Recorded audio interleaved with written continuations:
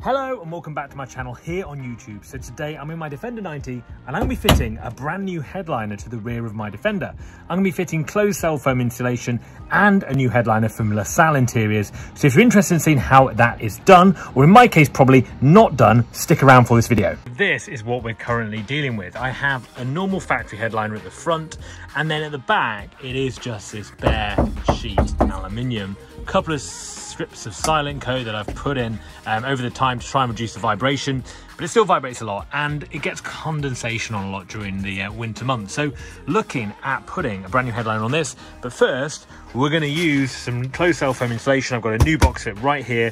Open that up and let's get fitting this and seeing how it goes.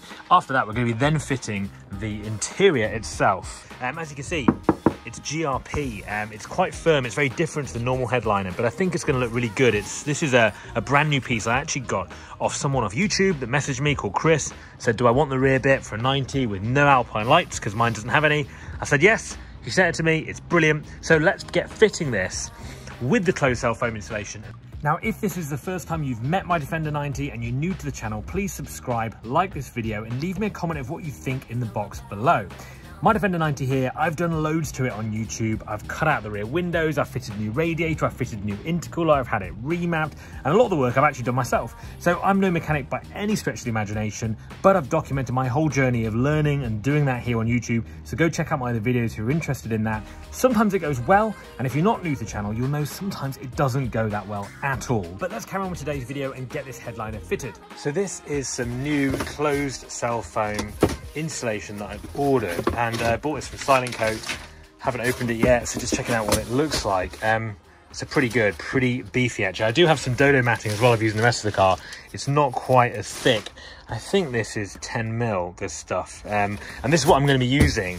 I've got 2 sheets of it. I'll put the link of where I got this from in the comments below, but I'm going to be using this on the roof alongside the dodo matting just to help give a bit more insulation, stop the condensation, also stop the vibration before then fitting our headliner. This is not going to be the easiest thing to do at all, but let me show you the front headliner. So this is the standard factory Defender headliner. It's like a fabric covered headliner. This is already fitted on the car. Now, with the Salle Interiors, they say you should get a full one for front and back.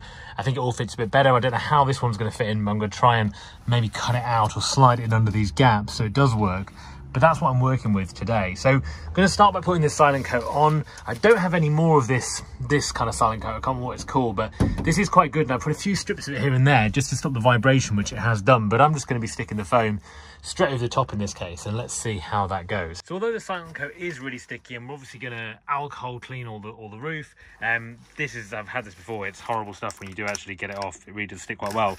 I'm also going to be using some trim fix adhesive too, just to get that extra bit of a bond on the roof. This is also high heat resistance adhesive, and that means that this will stay on even when the roof gets really hot, which it will because it's black on the outside.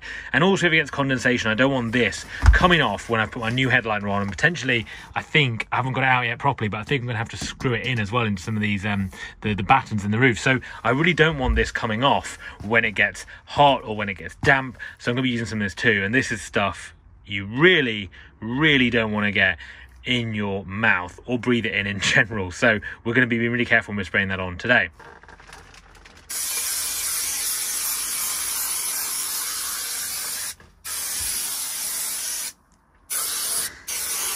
Not smell good, that. With this spray in general, I always think it's good to leave it for a little bit, let it start getting a bit more tacky before you then just chuck this straight on. I learned that when I was doing the extra trim carpeting in the front.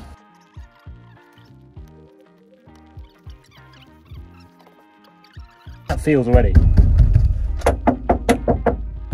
so much better. So that is the first sheet on. As you can see, what I did is I worked along that centre beam, got to there. I'm going to put a little bit of dodo matting on the side that I can cut out because I've got some excess areas, but you can already tell how much better that is.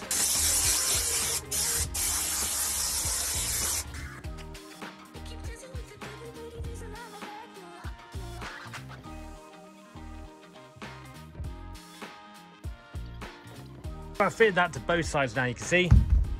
Sounds pretty good. I've got these little bit of extras that I haven't managed to get enough silent coat lining for, but I do have this dodo matting, and I'm going to be cutting a little bit of that out today to fit those little gaps and just fill it in a little bit, because I think that'll make a difference, even though it is a lot better actually even standing like that. So gonna cut that out and stick that on, the same kind of thing. It's a little bit thinner, this stuff, but I still think it will do a good job. During this video, you're probably thinking, what the hell is he doing with all this? Because this looks like a complete mess. And you're right, it does. I've put some silent coat on there, but I do need to get all that sorted. I have rubber matted and actually insulated a lot of the back of the car, but I've got this bag of carpet that's been traveling around in my car for months now that I need to finally get around to sorting.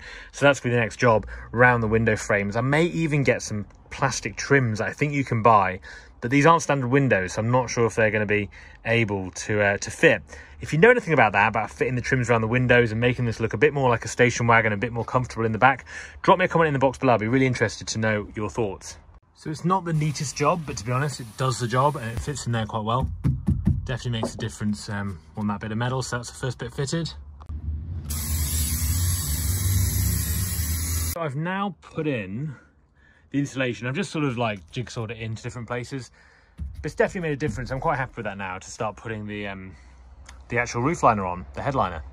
This is kind of how the new headliner fits. It's got these little holes in, which I think you've got to put self-tapping screws into the steel, but as you can see, it doesn't go with the old headliner. So I'm going to take the front headliner out and take a look. We're going to take this and we're going to start taking some of those fern clips out of the front headliner. So here, and if you see, can't just see over there, but this is how I'm going to use this to take these off. So I've taken all the front headliner off now, all the fern clips, so it's hanging down. As you can see, it looks all right, but it's not in the best condition. I think if I take it down and put it up any more times, it's not going to last very well. But this is where the new headliner screws into this batten here. I'm actually going to screw it all from here, so it all holds it together, which I think will be a better idea for this. The headliner held up now. As you can see, it's got little holes in here all the way around the back, and they just screw into the metal on the side with little self-tapping screws.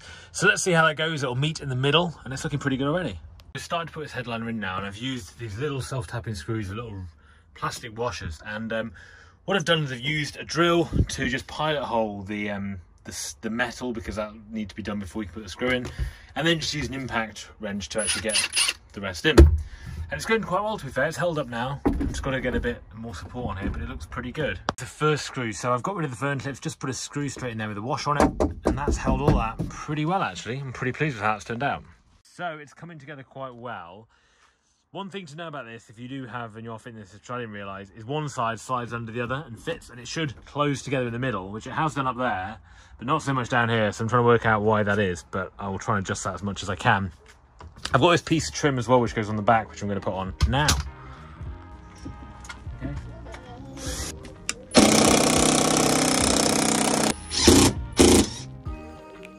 So guys, just finished putting the headliner in now. You can see the little screw rivets all down the side. It looks really, really good. I'm really pleased with it. Managed to get that line sealed. There's a little overlap at the back here that I managed to fix. But overall, really pleased with how that's gone on. There's also a trim here too across the back, which I've put in too. So got a headliner in the back of my Defender 90, and it already, when you're inside of it, feels so much more warmer and less echo inside the back of the car. So perfect.